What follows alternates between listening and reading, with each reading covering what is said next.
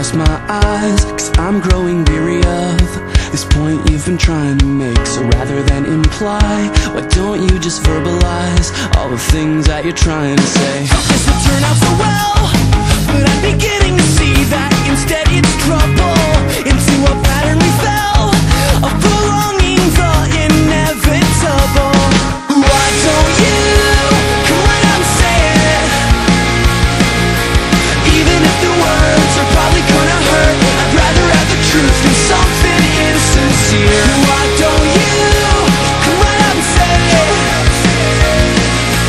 What it is you're thinking, though I'm thinking it's not what I wanna hear. I better check my pride, because I was starting to think that I was onto something good, but things started to slide, and I sit here in retrospect, understanding that I misunderstood. Thought I could make up your mind, you had a decision locked up so tight it couldn't be touched. While you were being so kind, but keeping your mouth sealed shut, rather than just open it up. Why don't you come right out and say it?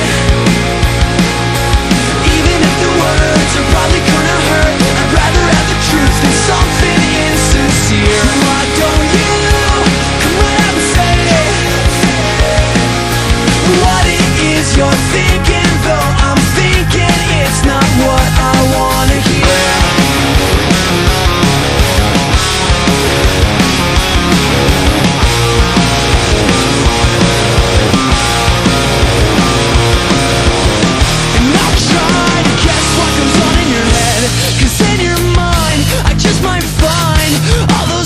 You left unsaid, and I'll try to make you not regret anything. But later on, after I'm gone, you'll wish that you had listened to me, had listened to me. Why don't you come right out and say it?